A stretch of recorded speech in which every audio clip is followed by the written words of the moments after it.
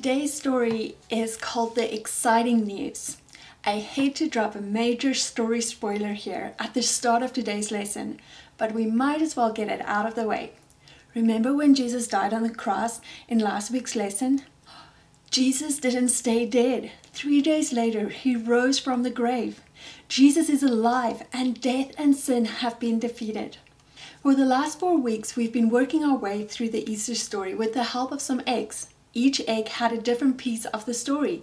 We found a donkey who represented Jesus' entry into Jerusalem on Palm Sunday. We found a coin for Judas' betrayal. A cup reminded us of the Last Supper. Praying hands took us to the Garden of Gethsemane. A rooster reminded us of when Peter denied Jesus. A whip, a crown of thorns, a cross, and a spear told the story of how Jesus was humiliated and then put to death.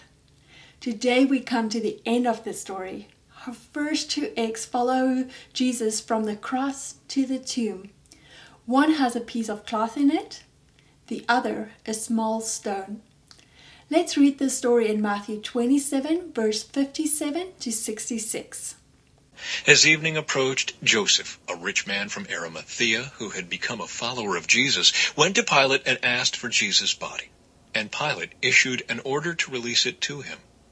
Joseph took the body and wrapped it in a long sheet of clean linen cloth.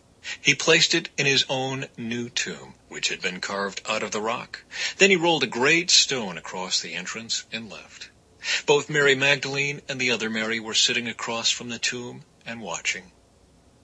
The guard at the tomb. The next day, on the Sabbath, the leading priests and Pharisees went to see Pilate. They told him, "Sir, we remember what that deceiver once said while he was still alive. After 3 days I will rise from the dead. So we request that you seal the tomb until the 3rd day.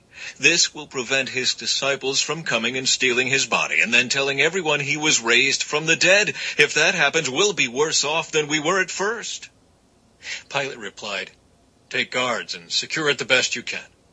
So they sealed the tomb and posted guards to protect it. Jesus' followers, the few that were left, took his body off the cross. They wrapped his body, which was the way they prepared people for burial in that time, and they laid him in a burrowed tomb, like a cave. Once Jesus was in the tomb, they rolled a large stone in front of the entrance. No one could get in. No one was getting out. The stone was sealed, and 2 guards were posted outside the tomb, just to make sure there was no funny business.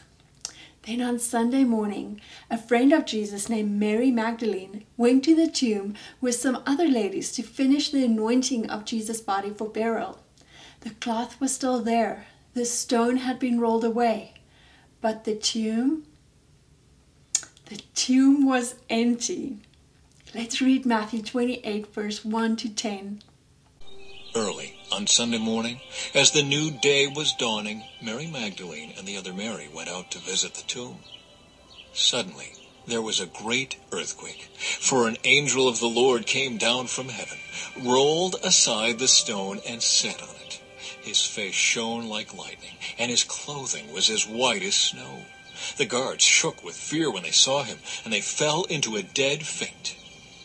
Then the angel spoke to the women. "Don't be afraid," he said. "I know you are looking for Jesus, who was crucified.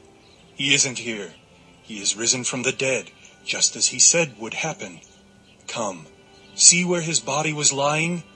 And now, go quickly and tell his disciples that he has risen from the dead, and he is going ahead of you to Galilee.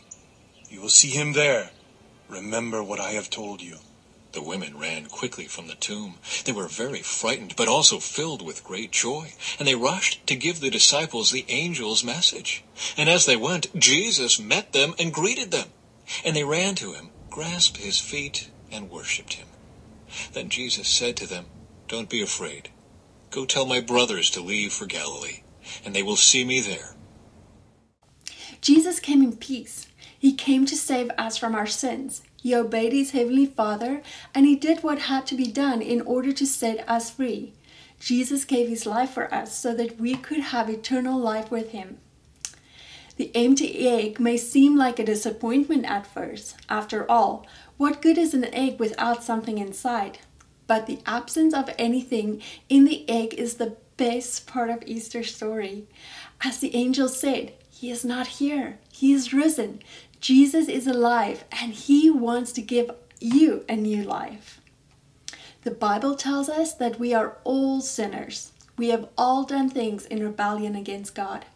We have been sinners since the day we were born, and no matter how hard we try, we will never shake our sinful nature on earth. The Bible tells us that the punishment for sin is death. Jesus knew the only way to save us was if He took our place and died for us.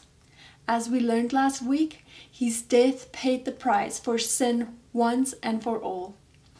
Jesus died for every man and woman and child who ever lived. He died for you and me.